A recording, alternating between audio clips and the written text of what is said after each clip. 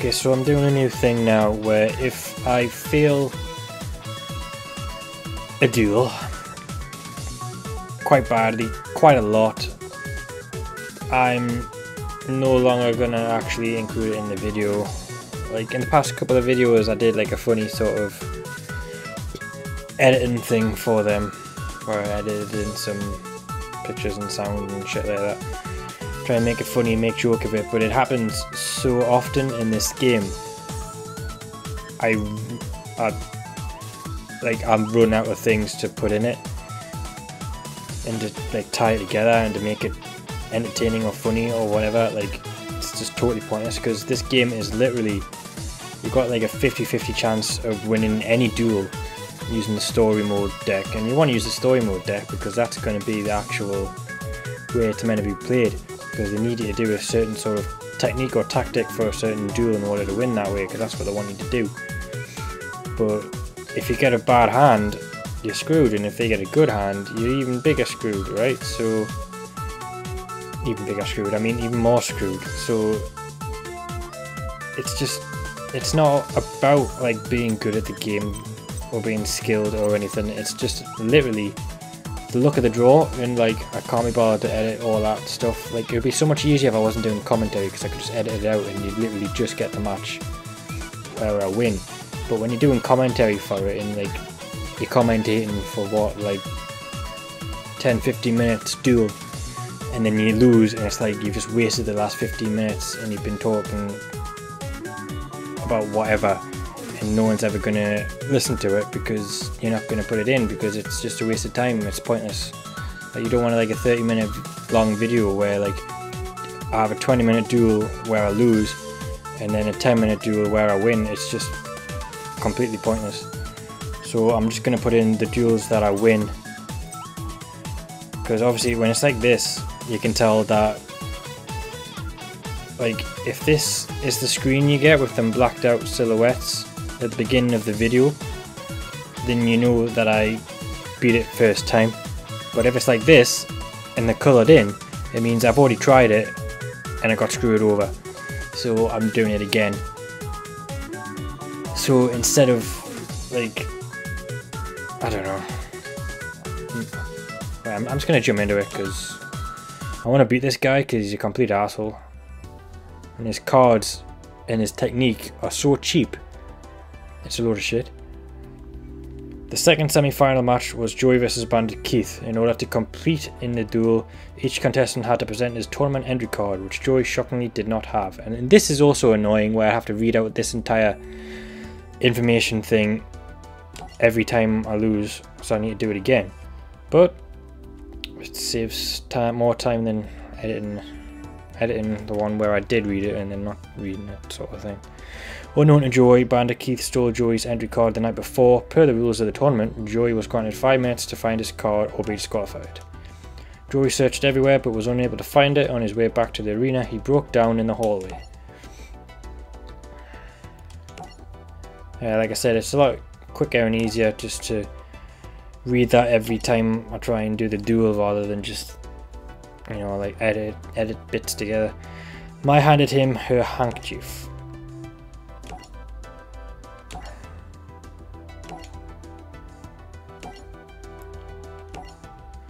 As Mai walked away, Joey noticed she had hidden her tournament entry card in the handkerchief.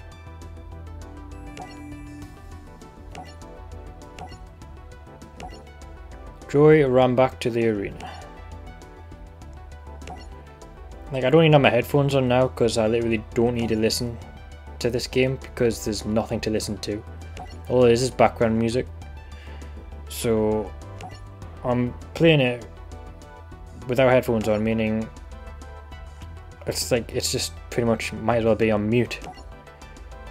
So it just goes to show you what little pull there is for this game. It's literally just duels and a retelling of the stories and stuff. I mean, it's pretty cool how they're doing like every major duel in the series, of all the series it seems.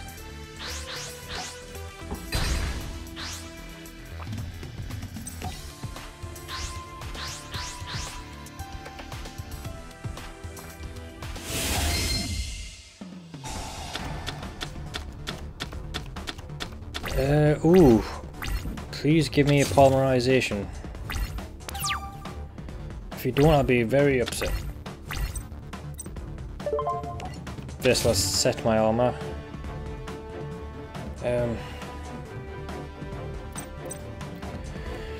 Right, okay.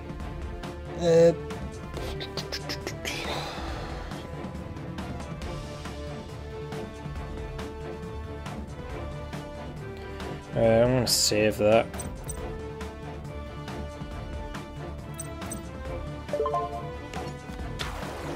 Alright, so I did go second, that means I can attack now. Power right in the kisser.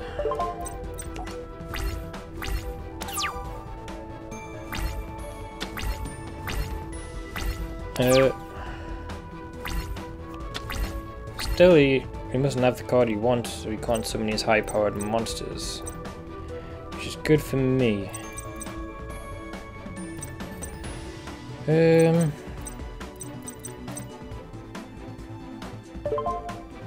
Alright, okay.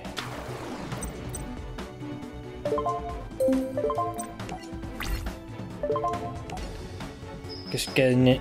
I guess I should just get in as many cheap shots as I can before he destroys me with his combo. And hope I get a polymerization next round. Maybe a red eyes black dragon. Oh, he still hasn't been able to summon anything. Ooh, I need this. Okay. Activate graceful charity. Okay, red eyes black metal dragon. Okay, that one. Must be for a special summon. My deck. It's not my deck now, so can I even use it? I don't think so. So I might as well get rid of it if I can't use it.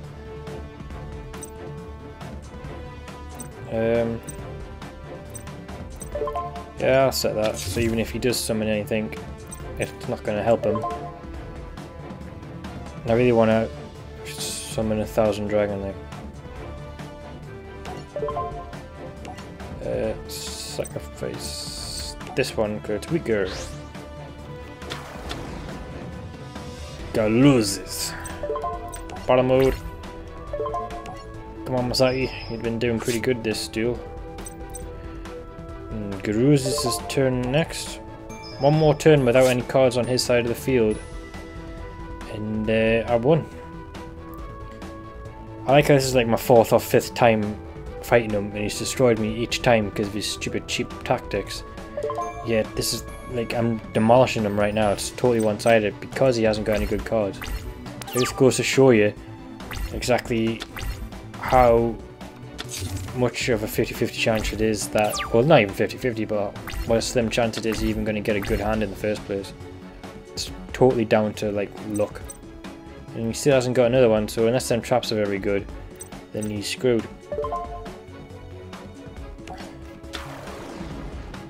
I'll test it out with this Koji Kosi. I don't know if I was in battle mode, but here we go. Yep, I've won. I'll use Garuz's to end it. Now see how quick and easy that match was compared to the 4 or 5 other attempts I had. That did not go very well. But I'm going to edit it so it looks like this was my first time. Even though you'll know it won't be because I've actually just told you. And I told you at the beginning of this video as well.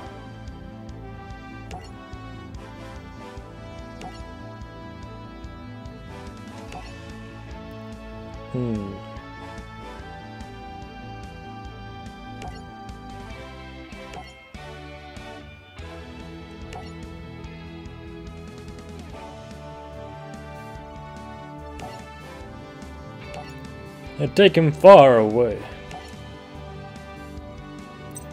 Right. Okay, basically Keith's like deck is basically just like the strongest cards from the first series. The ones that everybody knew were the powerhouses in Duelist of the Roses game. Zoas and Barrel Dragons and Mecha Zoas. Metal Zoas. Well, I'm glad I finally got him beat.